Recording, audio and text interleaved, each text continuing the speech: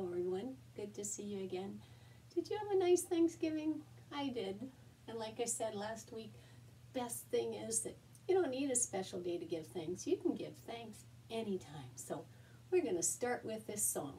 You'll see I use on this part, this is for Jesus because that's the sign language symbol for Jesus pointing to where the nails in his hands were when he was crucified. But so this is the sign language symbol for Jesus. I just thought I would say that in case you were wondering why I was doing that. This song is called Jesus We're Amazed, and it was written by David Moody and Paul Crouch, and it comes from my Kids Pray CD, 2005-2006. Let's give this a go. It's such a great song. Ooh.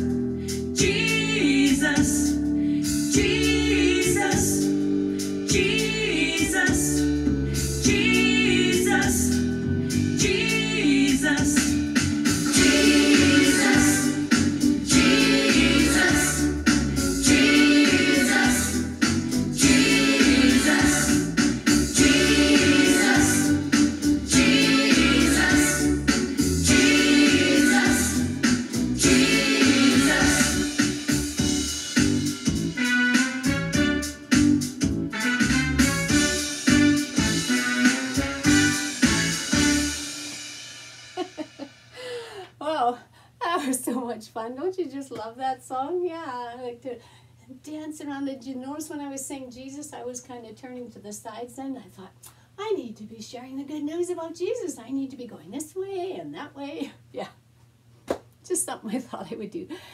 Anyways, for our story today, I'm going to use both of the lessons from the worship service today, starting with the one from Mark. And I'm going to use my little Jesus figure that I used last week, and my disciples, I just love having all these toys that my granddaughters play with.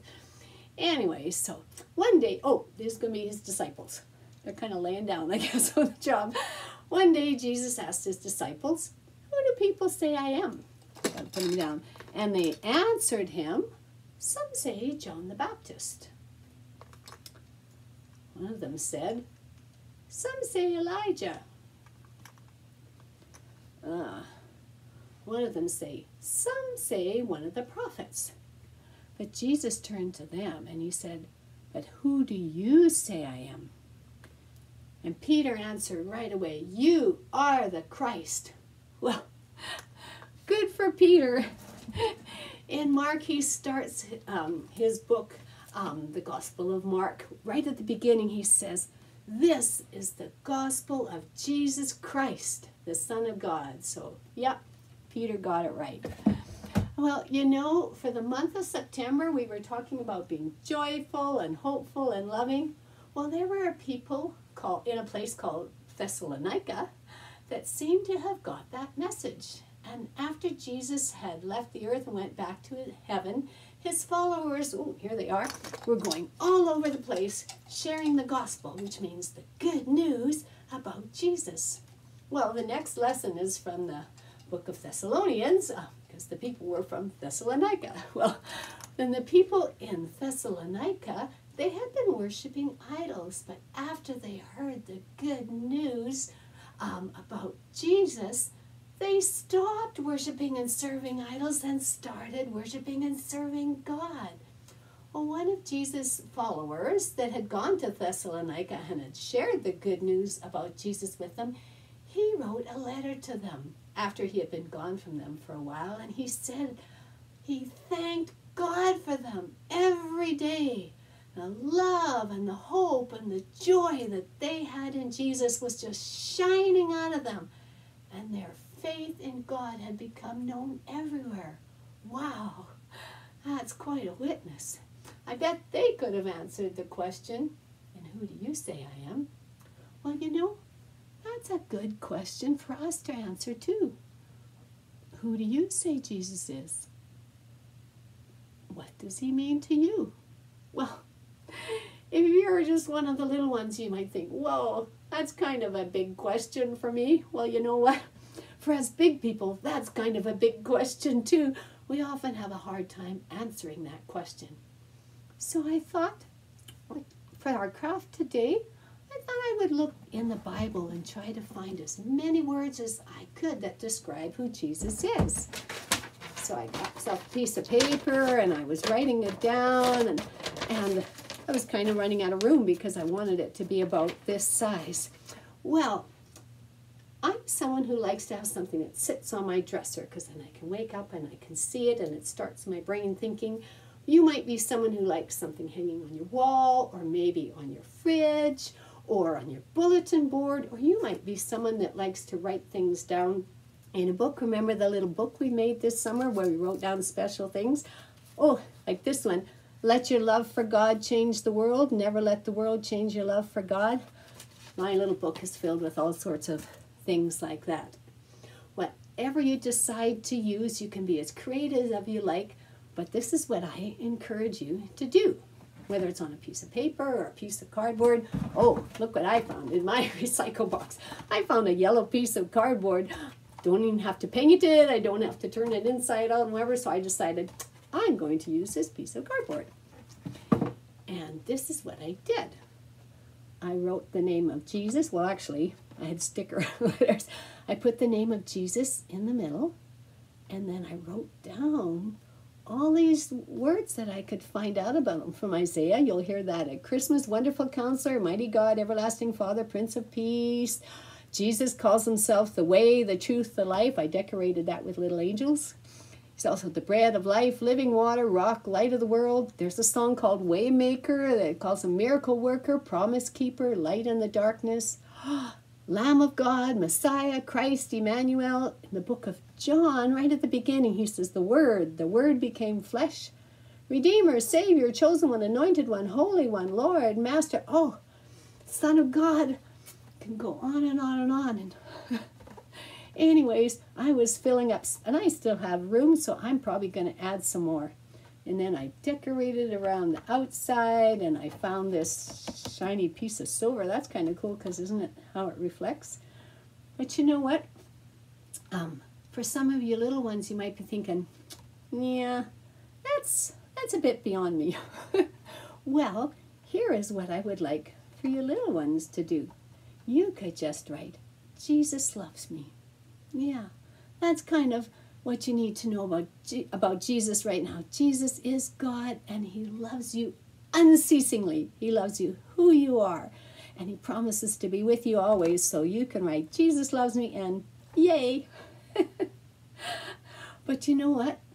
why I thought of doing this is because I thought, even for your little ones, you start like this, but as you get older, you can turn it around, or if you're doing it in a book, add it to a book. This is probably a little more practical, or add to your fridge, but you can start putting down words, the things that you learn about Jesus, you can start writing them down.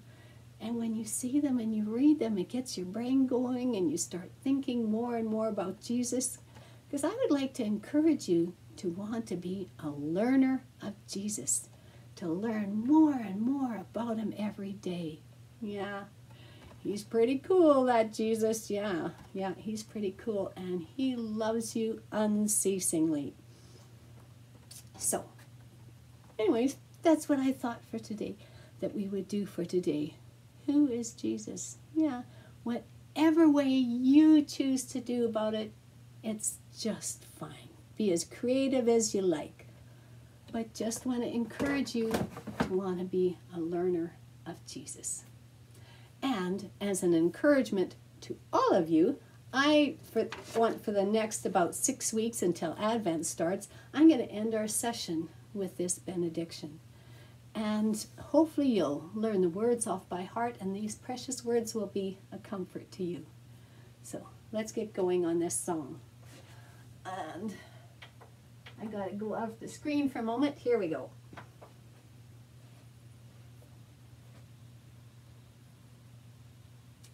think it's starting.